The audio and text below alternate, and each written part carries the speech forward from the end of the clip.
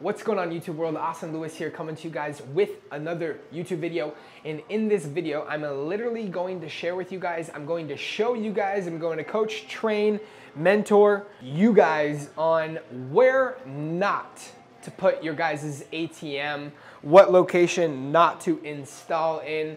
Instead of just showing you or sharing with you or coaching you and training you and walking it through, whatever the case is, I literally want to go show you guys where not to put your guys' ATM. It's gonna be more of like a vlog style. We got Noel behind the camera right now.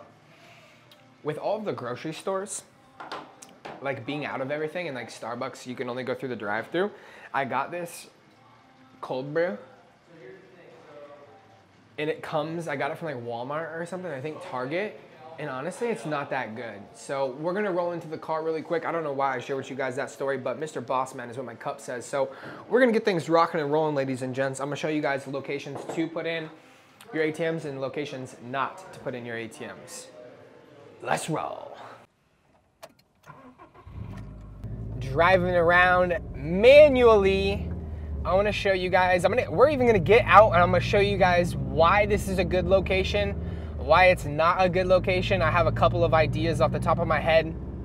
Some things I just want to like make easy for those of you that are like, man, I don't know if this is gonna be a good location or I don't know if it's gonna be a bad location.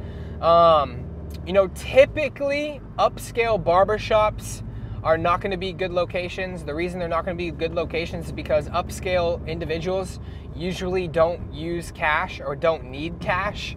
So upscale places like barbershops aren't gonna bring in a ton of results.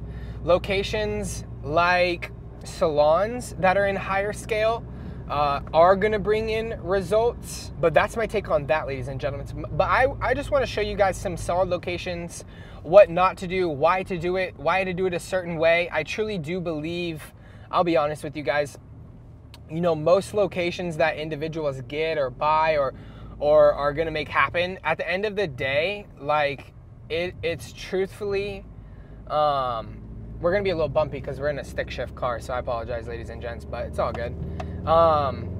Noah's doing a great job, regardless of how it looks, right? You guys are just gonna stay tuned for the video, the whole video anyway, so it don't matter.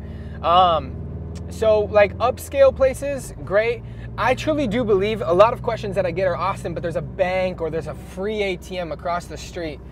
Listen, ladies and gentlemen, people are not going to go across the street and not pay a $3 or $4 surcharge just because it's free. Not gonna happen. Why do people use ATMs? People use ATMs for the convenience of having the ATM. What I find some gurus on YouTube saying is because there's a free ATM across the street that person is gonna go across the street and not use their ATM. It's not the case. It's not true. People use convenience. I'll give you guys an idea. We have probably 15 or 20 strip malls, locations. They're in the same strip mall. They're in the same location. We have an ATM in a couple of them that have every single ATM is inside every single shop. But people would be like, awesome, why wouldn't you just put one ATM inside one location and make everybody go use that ATM? Because they're not going to do that. People, myself, think about it when you used an ATM. Did you go across the street to Circle K to use the ATM because it was free? No. Wherever you were at, you paid the surcharge, you paid the fee because, ladies and gentlemen, that fee was a convenience fee. That's all an ATM is. All an ATM is just a convenience fee.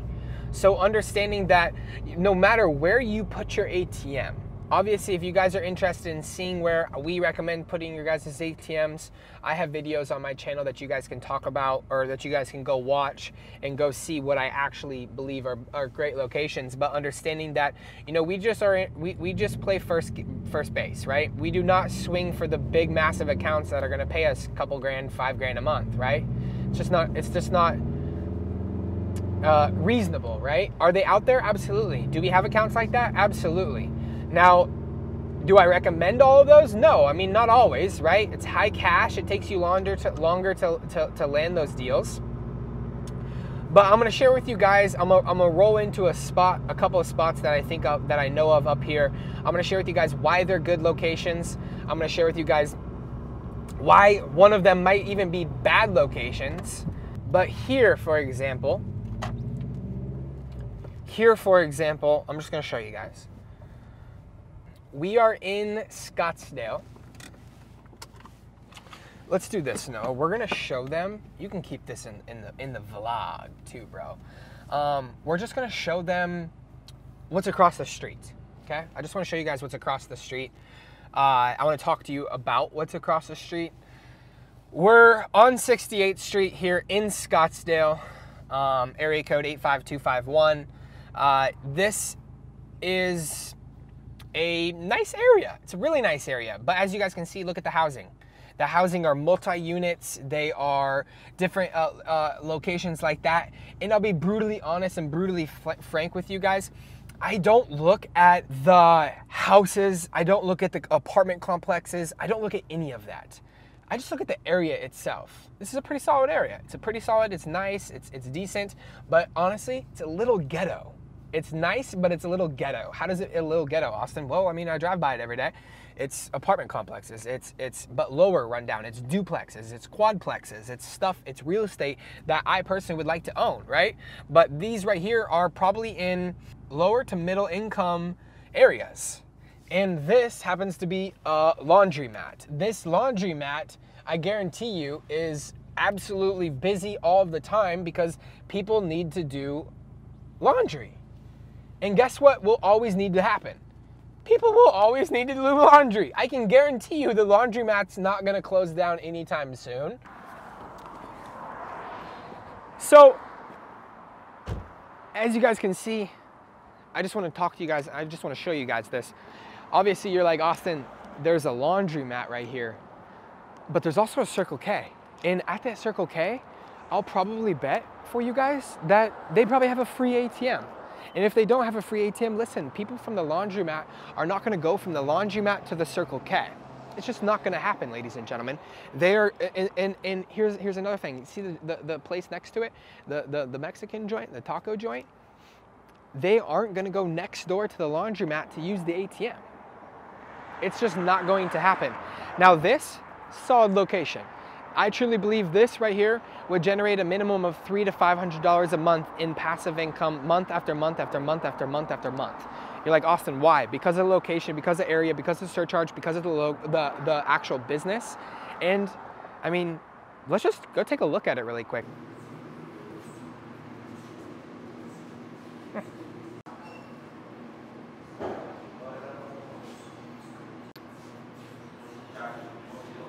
That was some sick B-roll. As you guys saw, that's a laundromat right there. That's a laundromat. That location particularly would murder it. It would crush.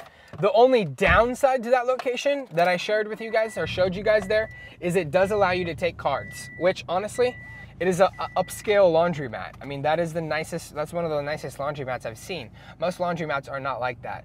That laundromat in particular, would probably generate anywhere from $250 to $450 a month in revenue from what that ATM inside that location. Only reason I would say that is because it does allow you to use a card to purchase the $4, as you guys saw in the video, the $4 fee, right? I'm gonna show you guys a convenience store, right? I think a lot of people have questions about convenience stores. Austin, is a convenience store good? Is it not great? I'm just gonna drive just a little bit down the road. I mean, Circle K is obviously simple and easy to get into. This car wash would be phenomenal to get into right here to the left of me. They don't have a ATM, but an ATM at a car wash like that, the do-it-yourself car wash, would absolutely murder it. But that location back there, that laundromat, it would do phenomenal, right? That's a good first base location. It's not gonna make you rich, but it is gonna make you passive income, right? Now let's look at this. I mean, obviously you guys already are aware of AM PM, right? I'm not even gonna get out because it's a little interesting, but this AMPM right here is a solid location. It is no gas station.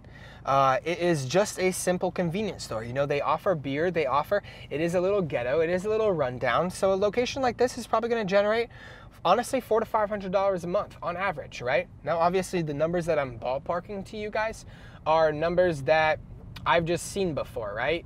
It's not 100% chance that it's gonna make that number. It's just an average number, right? So great location. Now, where would I not put my ATM?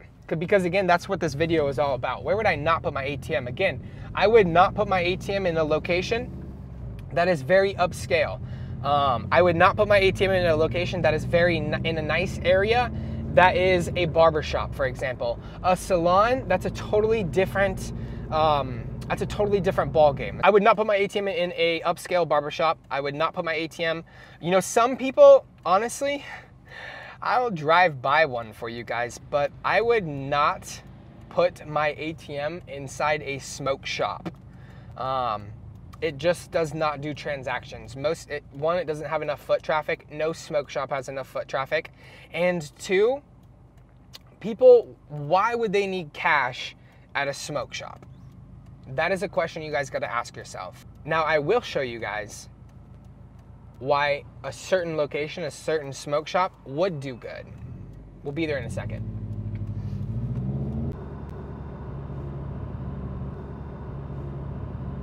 Before we even show up to this location, I'm gonna get out and I'm gonna share with you guys why I think it actually might do pretty decent, but why I'm not willing to gamble. It's kind of funny, actually. They're doing some, I can park right in front of it too. They're actually doing some construction on the place.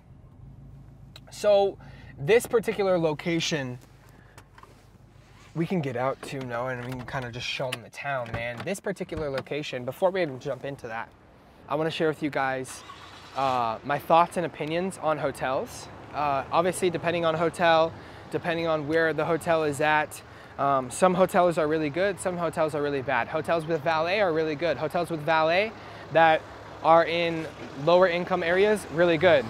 Locations or hotels that don't have valet, that are in upscale locations, they are actually not going to be the greatest. So, you know, I just want to share with you guys a potential on this particular smoke shop, on why it actually might be a good location, or why it might not be the greatest location. Obviously, the area that we're in, as you guys can see, there's a bunch of different businesses, there's a bunch of different bars, there's a bunch of different salons, there's a bunch of different barbershops, there's a bunch of different stuff that is actually going on in this location. And this smoke shop has the potential, if it had an ATM sign in it, depending on the foot traffic going into the business, but also depending on the foot traffic going by the business. I do have one thing that I want to share with you guys. A lot of locations, I was completely flabbergasted about what's going on over here. Let's check this out really quick, Noah. Like, why are people's doing that with their cars? Oh, they're painting. They're painting, that's why. Interesting. Anyways, so jumping back to what I was saying with you guys, what happens is a lot of people will absolutely walk into a location based on them having an ATM. What they won't do is they won't walk across the street to go to that location to find that ATM. As long as it's convenient, people are gonna pay the convenience fee, right? You know, where I wouldn't put an ATM, there's so many things that play the part. There's so many things that dictate whether I put my ATM machine in that location or I don't put my ATM in that location. But again, it also depends on your guys' goals, right? If your goal is to hit first base, there's gonna be a lot more locations for you rather than trying to hit second and third base, and second base being $500 a month and up. Third base being, you know, $1,000 or $800 a month and up. You know, if you're just trying to hit first base, make $200, $300, $400, $500 a month, it's gonna be a lot easier for you to find locations like I share with you guys today in this video that are actually gonna generate you guys some cash flow. So if you guys haven't already, make sure and go thumbs up this video because it helps the YouTube algorithm. If you haven't already, drop in the comment section below what you guys would like to see in future videos. If you haven't already, make sure and go smash that subscribe button because I definitely appreciate you guys' love. If you guys are still watching this video, shoot me a DM on Instagram. We'll see you guys in some future videos.